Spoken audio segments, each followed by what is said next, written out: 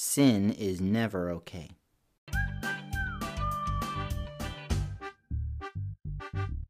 Hey guys, it's me again, Douglas, and today I want to talk to you guys about sin.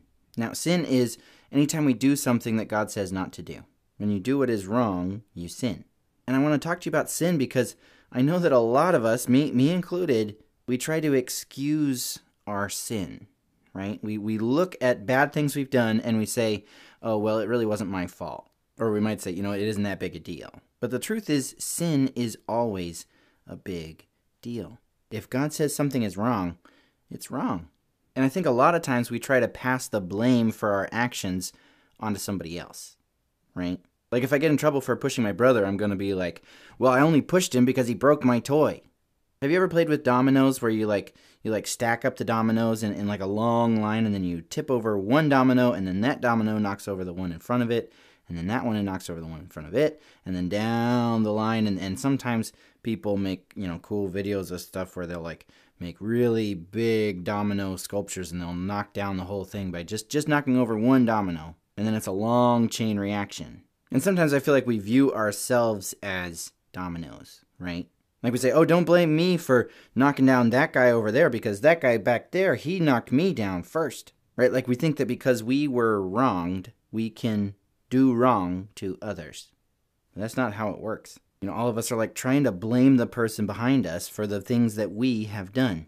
But the truth is we can go all the way back to the beginning. We can go back to the first domino that got knocked over, so to speak, right? Because when God made people, Adam and Eve, the first two humans, God put them in this beautiful, perfect garden, and he said they could eat the fruit of all the trees in the whole garden except for one tree. Just don't eat the fruit from the tree of the knowledge of good and evil.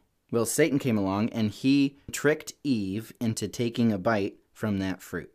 And then Eve gave that fruit to Adam. And when God asked them about it, Adam tried to blame Eve, and Eve tried to blame Satan. And don't get me wrong, Satan sinned big time. You could even say it's Satan's fault. And Satan was punished, and he will be punished further for all the sin, all the terribleness that he has brought on the world. But you know who else was punished?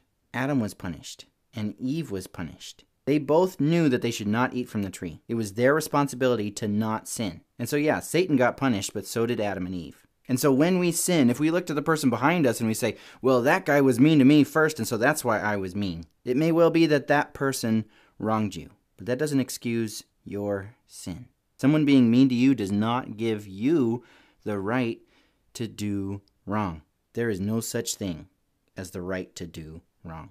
There is never an excuse for sin. And so if you were mean to someone because someone was mean to you first, the person who was mean to you first, they do deserve to be punished. But so do you.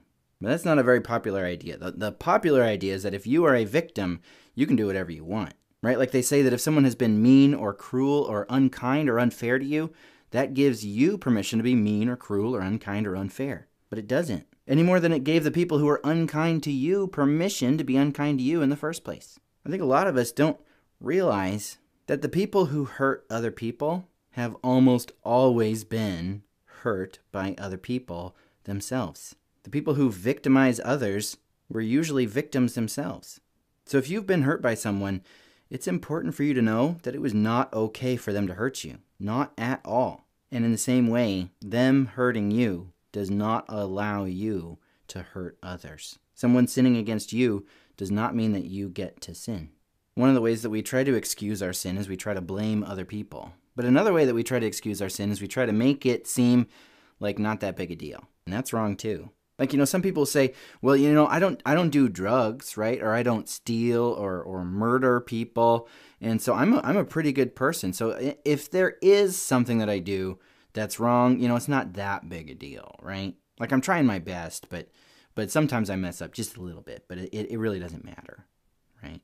Yeah, maybe I gossip, or maybe I'm prideful, or maybe I lose my temper and say things I shouldn't say, but those things aren't that bad compared to what other people do. They are. Sin is wrong. It's never going to not be wrong. Not that bad is still bad, still wrong. And you're not the one who gets to decide what is really bad or kind of bad. It's all bad. And the Bible says that if you sin, the penalty for sin is death. It doesn't matter how bad the sin is. If you do what is wrong, You deserve to be separated from God forever and ever and ever.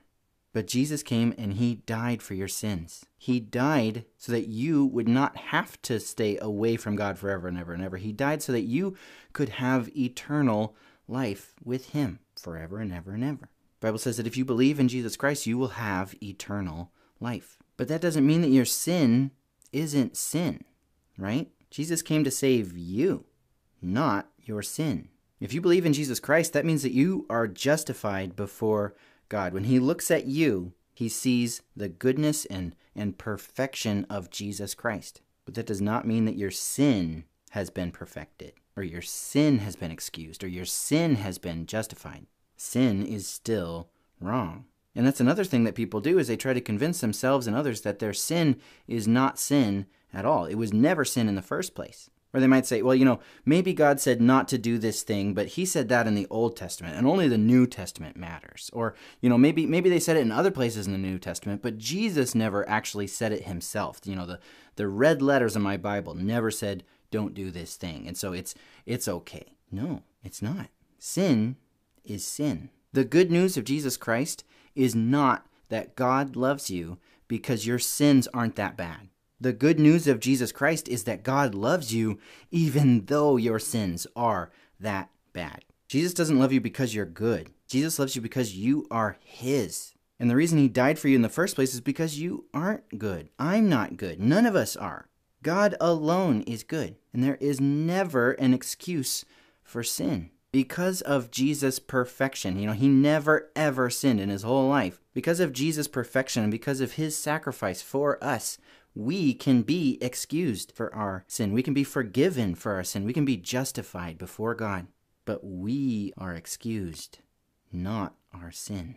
The Bible says that if we confess our sins, he is faithful and just, and he will forgive us our sins and purify us from all unrighteousness. Unrighteousness is sin, not doing the right thing. But we are not purified from unrighteousness by sugarcoating our righteousness, right? By passing the blame onto somebody else, or by making our sin look, not so bad, or even trying to convince ourselves and others that our sin is actually a good thing. No. We are purified from unrighteousness by asking for forgiveness. If you're afraid to tell God that you have done wrong, don't be. He already knows, and he loves you anyway. So my challenge for us today is that we would not try to excuse our sin. We wouldn't try to pass the blame. We wouldn't try to sugarcoat it. We would accept that we have done wrong, and we would ask God for forgiveness, and we would get back up and try again. Doesn't matter how bad your sin is, God will always forgive you. Doesn't mean that what you did was right, but it does mean that you are forgiven. There's no excuse for sin. Hey guys, it's me again, Douglas, and this was kind of, I felt like I was kind of harsh on this one, but it's important. It's important for us to recognize that when we do something wrong, it's wrong. And it doesn't do us any good to try to, pass the blame or sugarcoat it. It is wrong. Sin is wrong. There's never an excuse for sin. But I also really hope that you heard and remember that there is a way out. Our sin cannot be excused, but we can be forgiven. We can be justified before God. And it's easy. It's easy for us. God came to earth and he died a terrible, horrible death so that we could have eternal life. And he died so that it could be this easy for us. All you have to do is believe in Jesus Christ and you will have eternal life. All you have to do is ask for forgiveness and you will have it. Period. It doesn't matter how bad your sin is, God will forgive you. Your sin is never bigger than God's love for you. But it's really important that we recognize that there is never an excuse for sin.